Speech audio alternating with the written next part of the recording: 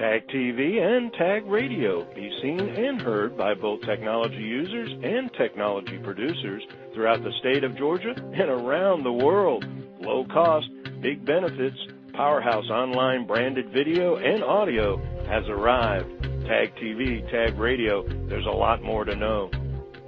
This edition of Tech Talk is brought to you by GlobalSpeak.com, new media consultants, corporate video and audio communications, video and audio production and distribution, live and virtual event production. Tag TV and Tag Radio is a service of GlobalSpeak.com, creatively delivering powerful marketing, video, and audio solutions. Blood, sweat, and, well, right now, big grinning smiles. You built that mid-market high-growth company from the seed of an idea. Okay, well, maybe more like the seat of your pants, but now what, especially in this economy? Or maybe you're a C-level captain of an Atlanta-based Fortune 500 mega giant facing an iceberg and two choices: let things happen to you or make things happen for you. Times are trying enough. What you don't need is advice coming from some firm that means what they say when they call what they do practice. If only there were someone right here in the Atlanta market, someone with the brightest minds and the most innovative thinking. No, not an organization that cops an attitude, but lives by one. That an outside consultant should be trusted like an insider, more friend of the family than mere advisor. Greetings, everyone. It's Thursday, October 27, 2010, and this is a special Tag Premier Member Showcase edition of Tech Talk with Technology Association of Georgia President Tino Mandela. I'm your guest host, Frank Baia. So your to-do list reads: tackle tough issues, integrate business and technology, drive growth, manage change, get stuff done.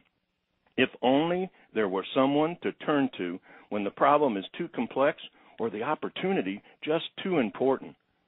Enter Jabian, one of the few firms to guarantee the success of every engagement and boldly drive a stake in the ground with a promise to do whatever it takes to achieve it. The Tech Talk turns Premier Showcase as we gain the insights and experience of Nigel Zelcer, partner and co-founder of Jabian, one of Atlanta's newest yet amazingly rapidly growing management and IT consulting firms. In a little more than 4 years, Nigel and his fellow partners and co-founders, Brian Burkowski and Chris Reinken, have distinguished themselves and the rapidly growing firm for the passion and performance in supporting organizations through their journey of transformation, driving growth, and managing change. Prior to co-founding Jabian, Nigel worked with Accenture in their communications and high-tech and electric utilities divisions, advising both a spectrum of U.S. and European companies on large-scale transformation initiatives. Nigel is considered a pioneer in large-scale outsourcing, on- and offshore development, e-commerce, and wireline wireless convergence. A member of TAG's board of directors and an instrumental leader in planning and shaping the association's, albeit the state of Georgia's, largest technology events.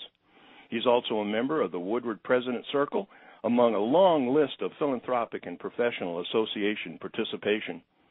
Everyone should have someone to turn to when the problem is too complex or the opportunity just too important. Atlanta has Jabian. Today's Tech Talk is with its co-founder and partner, Nigel Zelcer. Nigel, welcome to Tech Talk. Well, thanks, Frank. Thanks for having me today. Well, let's talk about some real-world issues, and I think probably the best place to start is with business strategy. I think a lot of people know that it's not about just business definitions or relevant markets, a summary of relevant markets, for example, but it really takes a unique formula for success. And I guess the foundation of a business plan as well as governing the day-to-day operations. Go right to the chase and share with us some examples of how Jabian works with a client to achieve that kind of success, directly with business strategy planning and execution. Certainly. Give you a couple examples of where we have worked with some clients. We had one client who had gathered quite a bit of strong, good analysis of a marketplace, and they were looking to grow into new markets with new clients.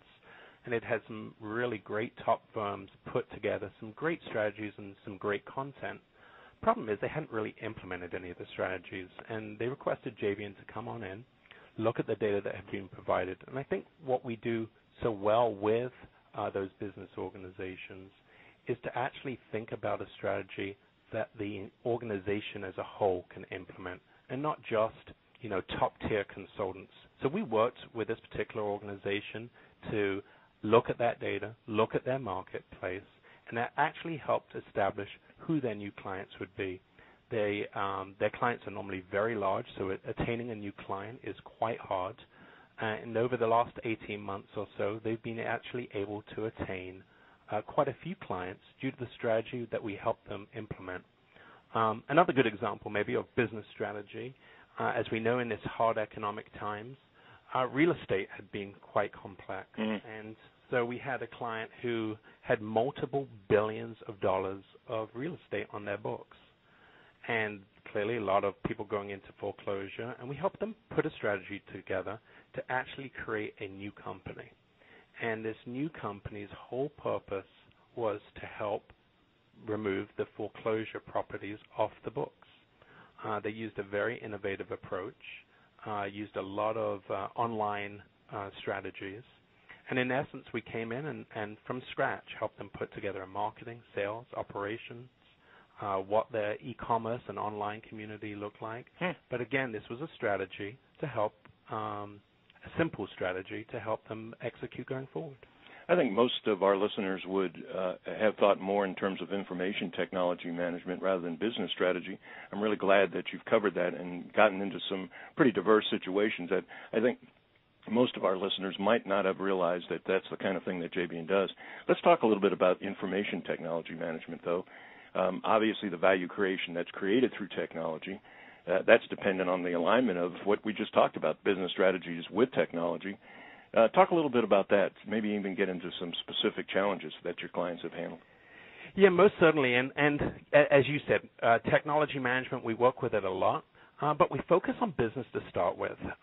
So as we look at that alignment between business and technology, we will come to the table with a very strong methodology as it relates to doing business analysis and understanding truly what a company is trying to achieve with maybe their technology, but truly what they're trying to achieve from a strategic perspective. In many cases, we see organizations, when they're looking at a particular project, maybe looking at what they're going to do or how they're going to do it, and only looking at those two dimensions. And when we look at solving a business and a technology problem, we're looking in a multi-dimension approach, in not only just what and how, but when and who and why, and how good is something from a KPI, and how much will something like that cost. I think alignment is a good term. I think yeah. It's really kind of a synergy is really what you're talking about, bringing equal balance to both of those situations. Yeah, and what's important is understanding up front truly what the business organization is trying to do. Understanding that pays off so much in the long run, because once you start implementing a large project and you don't understand your scope up front, it becomes extremely expensive in the long run.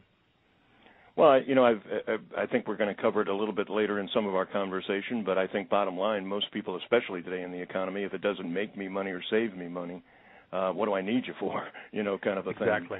Let's talk about IT innovation, though, and stay focused on that for a little bit longer. And I would say that that's kind of difficult to attain. How does managing the IT, shop in a business really help? Yeah, managing IT as a business probably sounds a little cliche, but many high-growth companies are not necessarily treating their IT department as a business. They're growing so fast, and they may be sometimes just missing some of the simple things, such as prioritizations of projects or estimating correctly or aligning the project to an overall corporate strategy.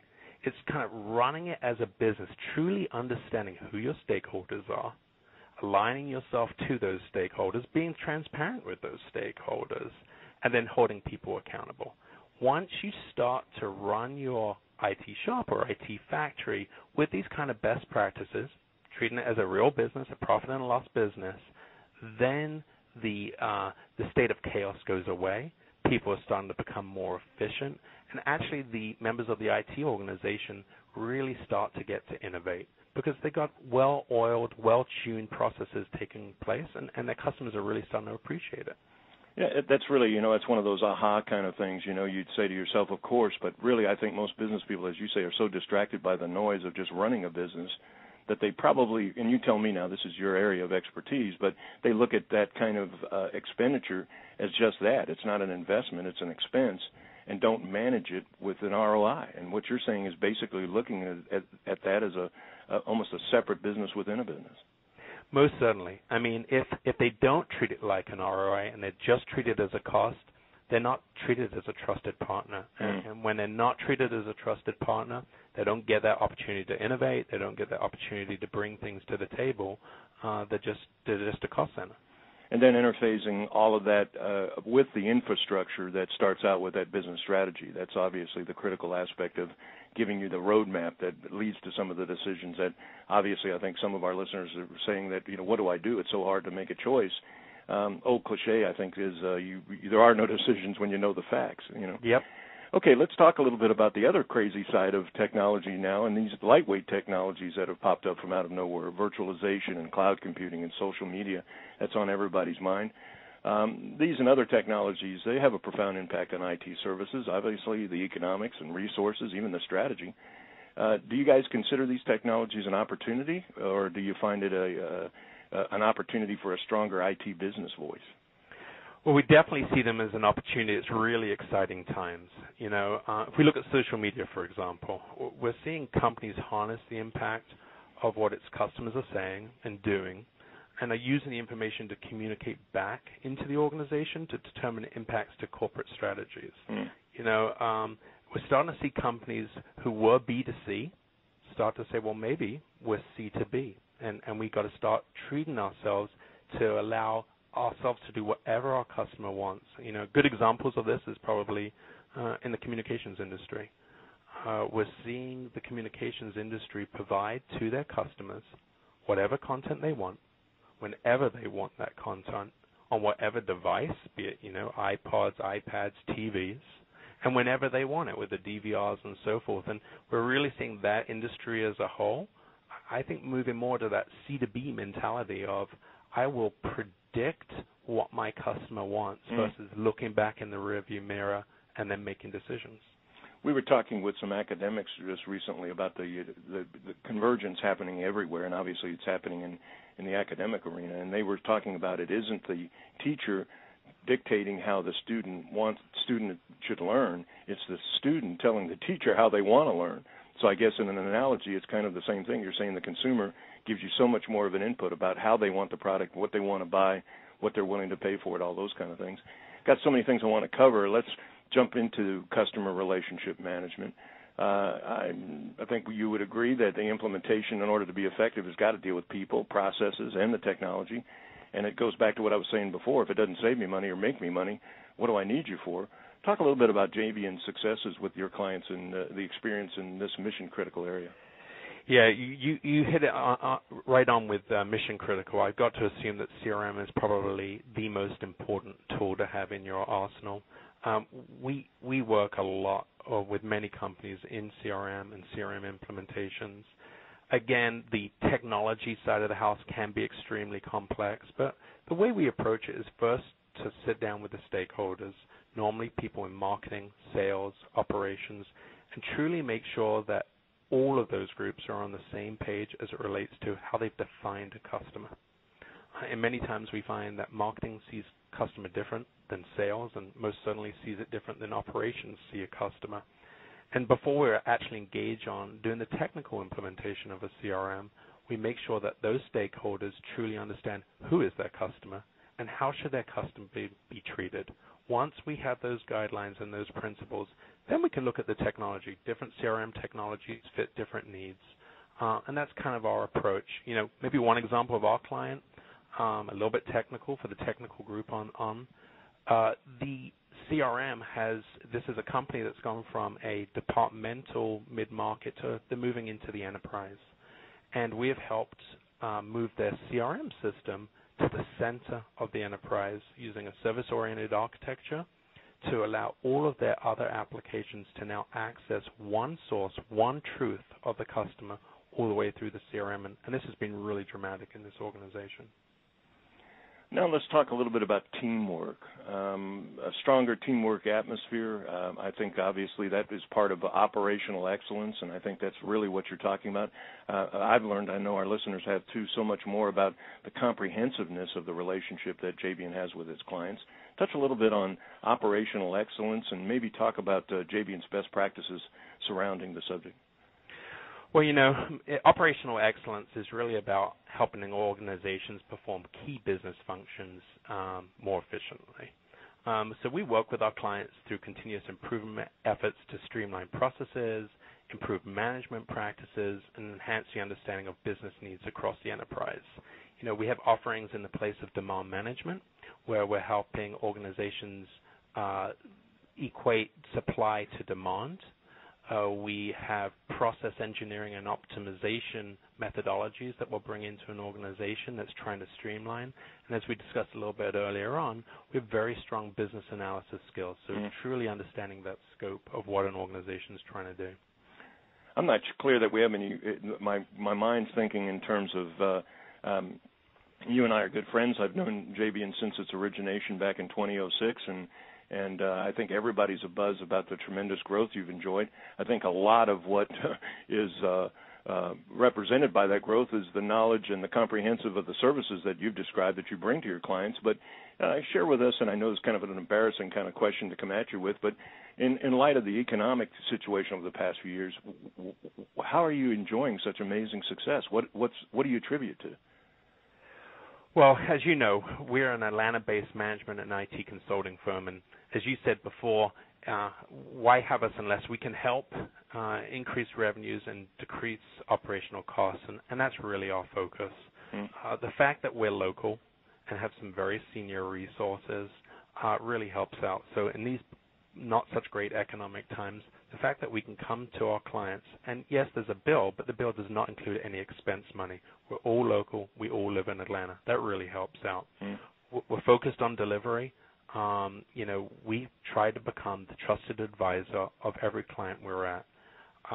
And we treat every project as if it's our last project, and we try to knock it out of the ballpark every single time. We're also pretty lean and nimble. So in these poor economic times, we can react very quickly to the marketplace. We have very innovative approaches to our recruiting. And as I said before, we hire the best of the best. Most of the folks are out of a Big Four, Big Five. Some are from industry. These are folks who have wanted to get off the road and help serve into the Atlanta community. And then probably finally and most importantly, we have a very innovative and entrepreneurial group. And we approach innovation at all times as we go into our client sites. And in fact, we have things called innovation councils, where every 2 weeks on a particular client or account group, on our own dime, we meet as a group and we try to think of innovative ways that can help our client. And then we pass on those innovations to our client at no cost, and in many cases in a way that we can't service them, but they're good, innovative ideas that they can run with. So that's a little bit about how we've been successful. Well, it's amazing, and I think for our listeners to really appreciate, just in a matter of just a few years, you've become such a marquee in terms of performance, and I think that's the bottom line, results and the referrals that come from results and success with the clients that you've been working with. But there's another point, too, and I really want others to hear this, because I know that anyone that's involved with the Technology Association of Georgia and probably several other technology organizations and other nonprofit organizations around the city and the state of Georgia know Jabian for its philanthropic work. For a company your size, once again, it's kind of amazing just how active you are, both professionally and charitably, working with nonprofits. Again, at the point of making you a little bit embarrassed, tell us a little bit about how your employees and even Jabian Cares, which I know is the theme or mission that you guys have internally, is at the center of all this philanthropic activity. Well, no embarrassment here. I'm actually very proud. I'm very proud of Jabian Cares. This is our charitable organization whose mission is to support innovative approaches to improve the quality of life in our local community through volunteerism, leadership, and financial support. And we created Jabian Cares August 1st of 2009, and it was really driven from the fact that all of our employees who do truly appreciate Atlanta and want to be involved in Atlanta and are involved in Atlanta, we use Jabian Cares to center that. And so it's a employee-led foundation. Employees can donate from their paychecks. Jabian management matches all donations, and then we look at the Atlanta community, as you described, both philanthropic, predominantly, which is where Jabian cares, from things like Trees Atlanta, Habitat for Humanity, Susan G. Komen. We have probably 80 different charities that we're involved with. And as you also said, we're also involved very much in the business community. As you know, we're very proud supporters of TAG. It's an amazing organization. We hold also some of our own roundtables, both the Marketing Executive Roundtable and the Atlanta Process Executive Roundtable and a Change Management Executive Roundtable, where we are helping high-level executives from Atlanta businesses come together, discuss their problems, discuss them in an open but closed-door forum, and we believe in giving back to that business community. Well, the bottom line, professional leadership, not just at a good times when business is booming, but now at a time when it's such a critically important need, and you're providing that. And then at the same time, real social consciousness, a true integrity that really shines out as a standard. Thank you, Nigel, for joining us today. But more importantly, thank you for what you guys are doing at Jabian and all the great work you've been doing over the last couple of years. And thank you for joining us today on Tech Talk. Well, thank you, Frank. Thanks for having me.